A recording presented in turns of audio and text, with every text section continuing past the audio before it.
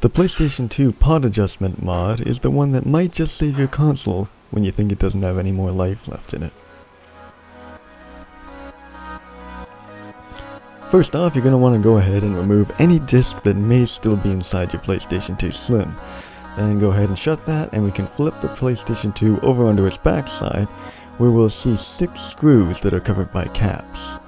I'll go ahead and reveal the ones that you need to remove right about now.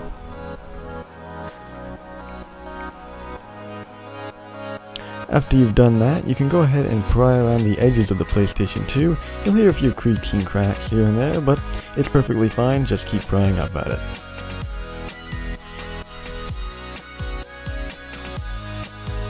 Once you've done that, you'll notice the disk drive assembly itself. It's held in by 4 screws. We're going to want to go ahead and remove all 4 of these screws, like so.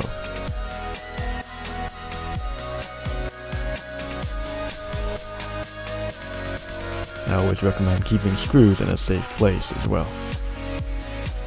Once you've done that, you can go ahead and remove the power lead to the disk drive motor, as well as the power line at the back to the lens motor that moves it back and forth. Now we can go ahead and lift the entire assembly backwards, just rotate it to the back, don't actually try to remove it.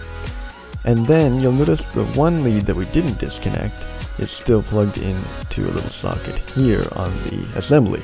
Go ahead and lift the tab on the back and pull out that cord. Now the assembly is yours to move around freely. It is no longer attached to the board.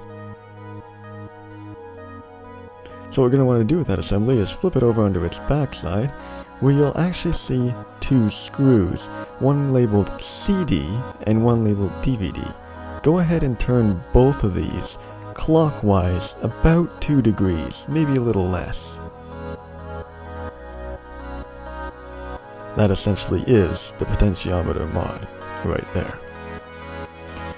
Now, to make sure we did this properly, we want to go ahead and get our voltmeter, set it to ohms measurement, and measure each side of the screw.